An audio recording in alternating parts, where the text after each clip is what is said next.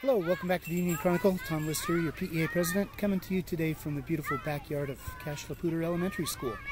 Lots of news for you today. I know I told you that early this week I would be able to let you know what the amount of our cost of living adjustment will be. District is not yet ready to release that figure.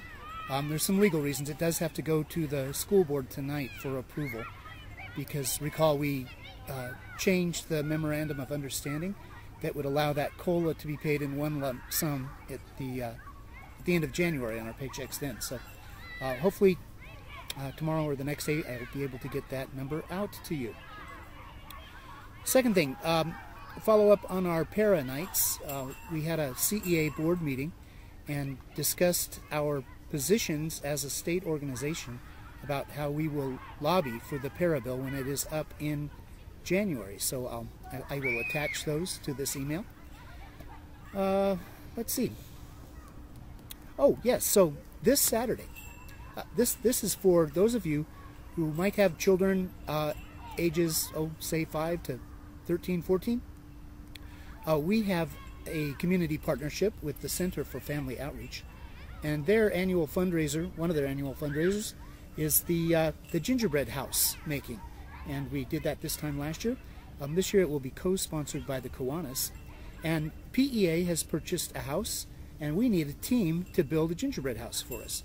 So there's no cost to you. It is this Saturday from 9 until about 1 o'clock, and it's at Elizabeth Ann Seaton's main hall.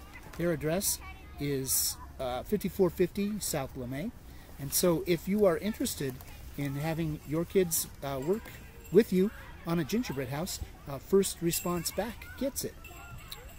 And then also, this is for those of you who are part of a sanctioned athletic team at the junior high or high school level. I'm sorry, middle school or high school level. That dates me. Our NEA member benefits partner, California Casualty, is giving grants from between $1,000 to $3,000 for any middle school or high school team. And that grant application is due coming up pretty quickly, I believe in January. I will post the deadline date right here, but I will put that grant information on this email too. And so if you're interested in some free money for your team, let's apply for that.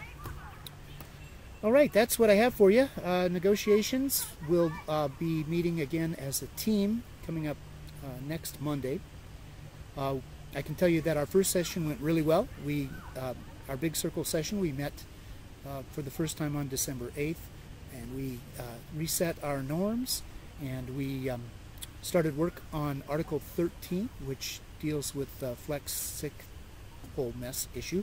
We're trying to fix that up. And that's what I have for you today, and it looks like the kids have gone inside, so it's time to get back to work. We'll talk to you soon. Bye.